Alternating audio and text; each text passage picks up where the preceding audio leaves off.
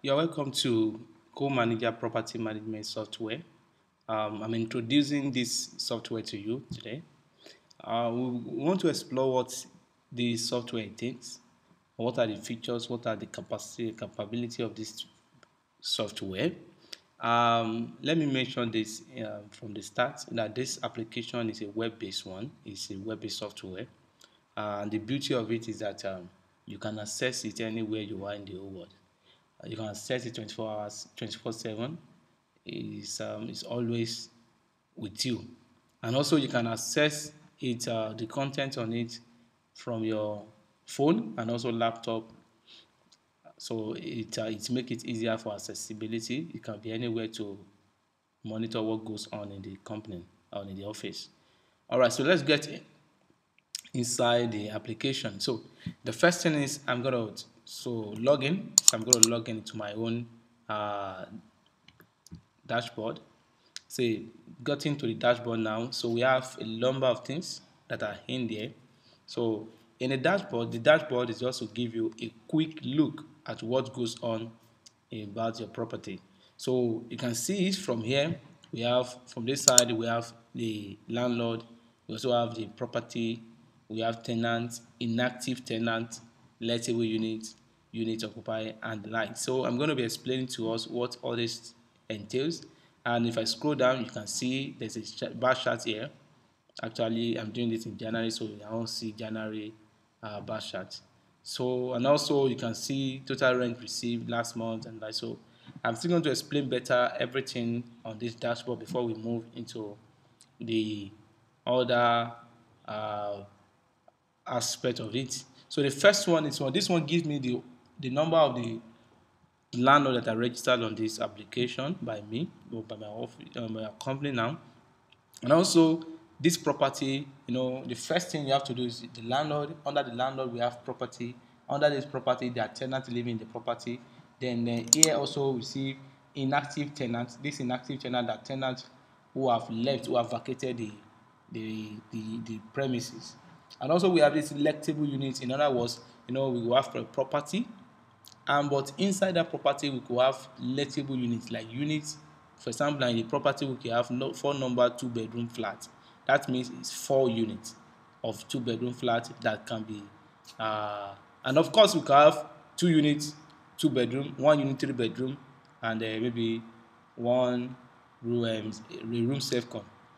So they are still units. Of course you can actually apply that. And also here we have unit occupied. In other words, out of the 12 units that I have total, I have 12 units, 1 unit occupied. I have 11 units that are still vacant. So this one, from this place, I can know how many properties that are still vacant, and I can know how many properties. So it's helped me to actually understand that from a quick look, that I still know that I have a long way to go to do in my marketing, to tell people that I have property that are vacant on ground. All right. So here we have unpaid invoice, we have partly paid, we have paid invoice. So what this one just means is that those tenants in the we have tenants inside, those who are current tenants inside the property.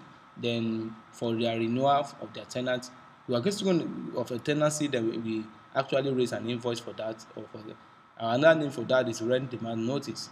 They actually demanded a rent renewal from them.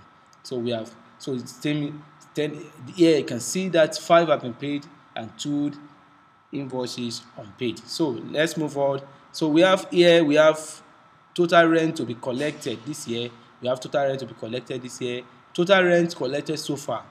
In other words, it's telling me that, oh, I've only collected this total amount from the total rent I'm expecting to collect this year. And this one also, we have a total rent yet to be collected. So that's just a subtraction of this from this. Then we have this, a subtraction of this from this, and we have this. So let's move. Here we have the total tenants, staff that have been registered on this application. We have total due tenancy. Those whose tenancy are due, we don't have anybody yet. So for those whose tenancy are expired, they're going to see, it's going to count all of them. If you are 20, you're going to know that, okay, only 20 people are expired. Tenancy has expired. So here we have total unpaid invoices. All the maybe the rent demand notice we have actually issued out of the invoice that you have given out. It calculates everything, and sum it together. So we have total outstanding rent. So here's total outstanding rent, unpaid rent from expired tenancy. This one is just those who have expired. Those who have expired.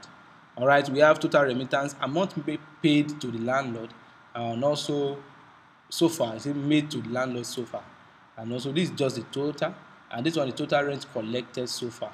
So all the rent that we collected so far, we sum it up here, and we are able to know how much we have collected so far in rent since we've begun the use of this application. All right, here we can see it's telling me we have 22,000 naira per, this January. So it means if we get to February, there will be a chart if collect rent, and the last to December. So you're able to look at the progress. From the look, you know if January is more than February and February is more than March. So we can able to know that latest transaction, maybe you've just received rent payment from the tenant and you enter it, everything slates here. So latest transaction, we have it at this right corner of the. Let's move forward. We have total rent received last month. It's able to tell us last month. This month is still 22,000. Don't forget we're still in January like this. The year is say 22,000. All right. So we have total rent received last year. You can sum off everything we received in rent last year. Sum it up and give it to us in form of a figure. So this is total management fee. How much management fee that have been deducted that you have received from the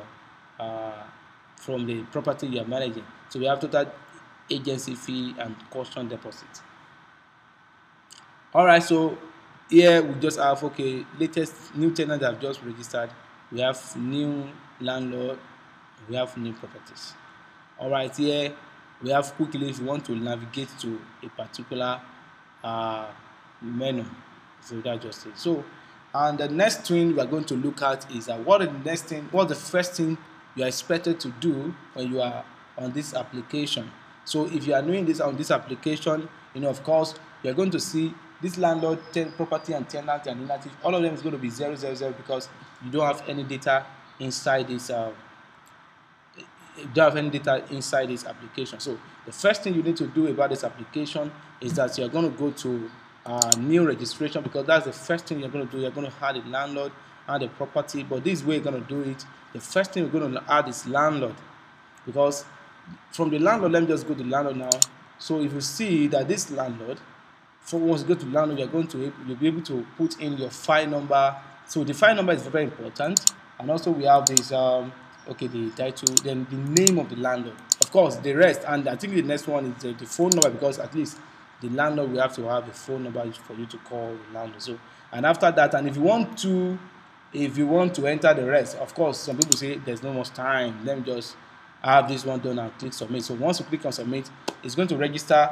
You can still come back to edit those data information, there's no problem about that. So once you have registered your landlord, the next thing to go to your property, because you have a property that the landlord is giving to you. So the first thing you're going to see here is file number. It's going to select the file number here, and then you're going to enter the title. If it is 2-bedroom flat, then you put the 2-bedroom flat. If it is 5-bedroom flat, just the name, or let's say a number of flats, just whatever name you want to use.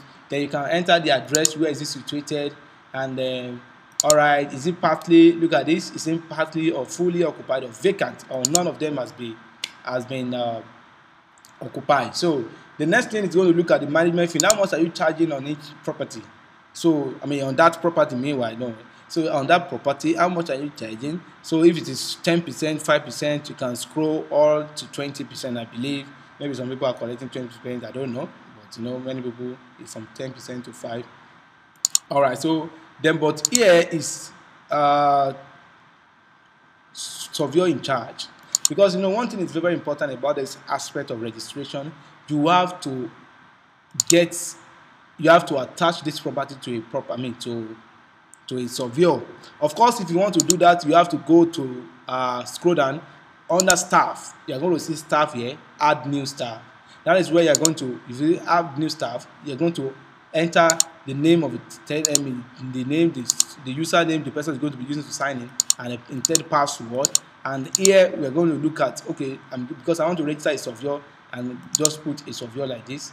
Then here I can say, do I need to get this person? You can revoke the access. If you don't want the person to be able to delete, just revoke the access and enter the name and submit. Automatically, when you come back to, once it is saved under Surveyor, if you come back to property, you want to register a property, here these are just the Surveyor I have entered. Because one thing about this aspect is that, if you attach this property to a Surveyor, where the Surveyor use those login details, maybe the username and the password, and use it to enter, is going to see this property on its own dashboard. Of course, if those property are attached, another property is attached to another Surveyor, that property, the Surveyor that is not in charge cannot see that property. So it's just to help just to help them to look at, okay, which property in my portfolio, how much rent I'm expected to collect from it, and how much have I collected. Those things, they are inside, because if the Surveyor logged in, it's not going to see this. It's not going to. This is not what is going to appear to a Surveyor. All these things will not appear to a Surveyor's dashboard. And of course, I'm going to show you what will appear to a Surveyor's dashboard. So here, a Surveyor will not have access to it. And of course, from the staff registration aspect of it, you can actually enter, register for manager, secretary, admin, if you like. Of course, we're going to add accountant there. Maybe if a company that have accountant, like, so you're gonna have it. But the first thing for you to be, because if you don't add the Surveyor in charge to it, this registration will not go through. That's very, very, very important. And now, once you are through with that, then the next thing is going to go to lettable unit. Under lettable unit, you're going to see, you select the file number already. It will populate the property to you. Which property are you talking about? It will also populate, it also asks you to enter how many number of units. Is it two number? Is it two number of 2-bedroom flats? So it depends. If it is 2, let's just say 2. Then you enter 2, then you submit. It's going to open for you. You are going to register. Is it flat 1? And this one is a flat 2. Let's say this one is flat 2. And you register how much are you collecting. Am I collecting 100,000 naira for that one? If this one is also 200,000 naira, in that case, then you can enter the description. Okay, let's say this one is still flat 2. It depends on what you want to use. I'm just using my own data here.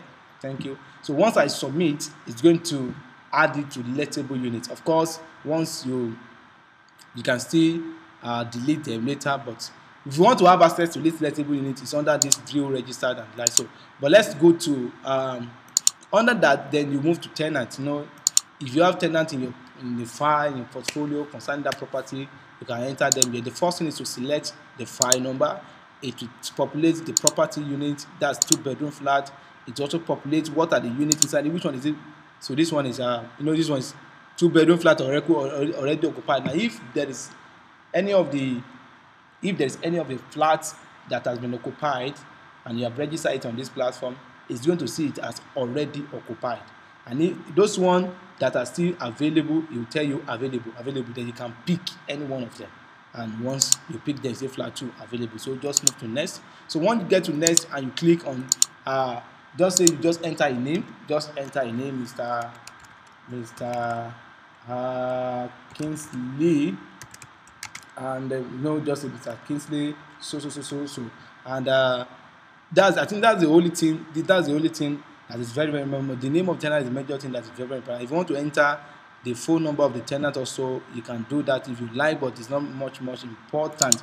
Then you can go to next. You can next. Just skip, because all those things are very, very, but they are not really more important, because for the time's sake, then you're going to specify the period of rent. It's the January to December. You're going to pick a date. Once you pick a date, it's going to appear to you here. And let's say 2022. Don't forget this one. Just 1 year.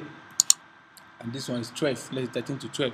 And you're going to enter how much is it the person paying there. And if you click on submit, it's going to submit.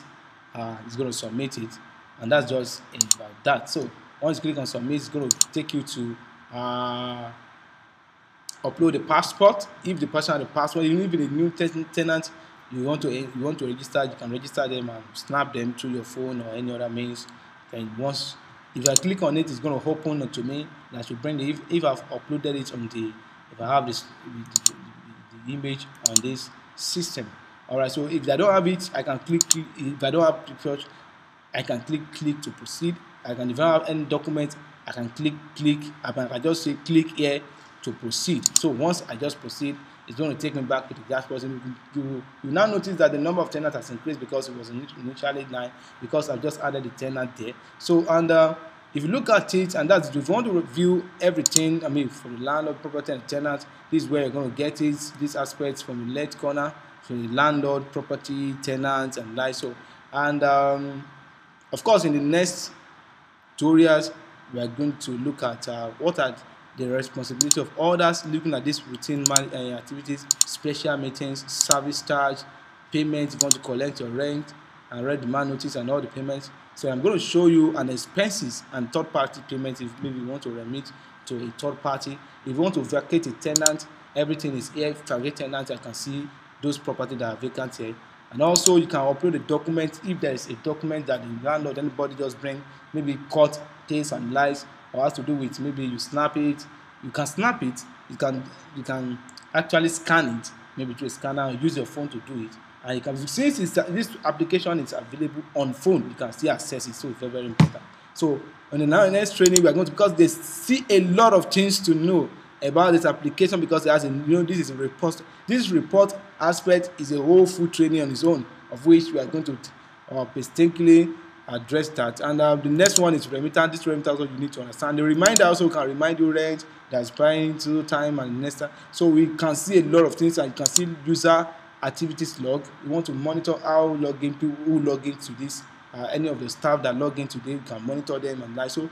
And you can see staff and subscription. We want to see the company profile. You want to edit your profile, put your account number, the company. So because this account number is going to appear on the receipt given to tenant, so we need to actually still understand how this thing works. So in the next training, we're going to come and move to the next aspect of it. Thank you very much, and have a lovely day.